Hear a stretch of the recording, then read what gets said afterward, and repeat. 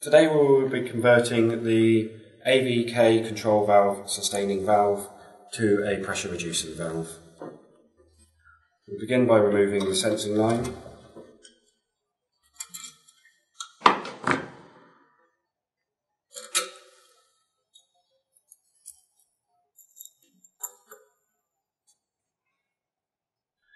And the sensing line fittings.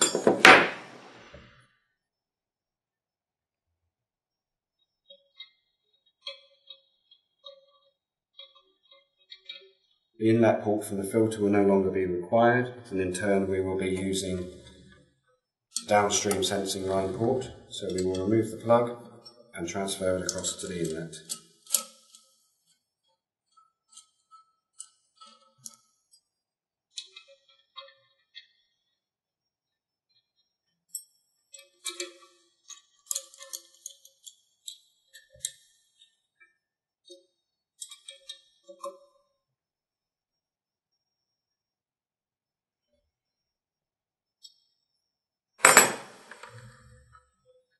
We no longer need the actuator on the rear of the pilot, so this will be removed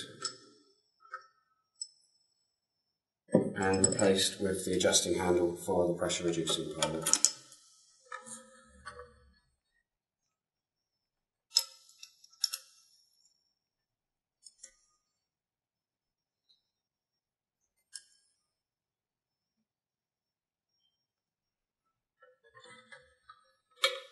We can then remove the pressure sustaining pilot handle, and this is simply plugged off.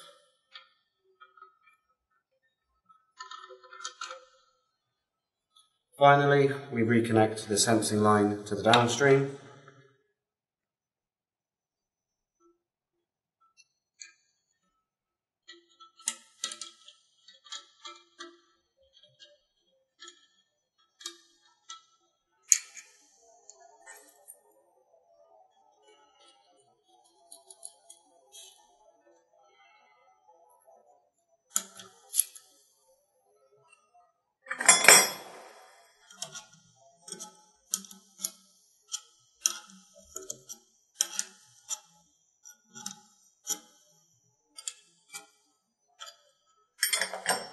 And there we have completed the transition from an AVK pressure sustaining control valve to a pressure reducing control valve.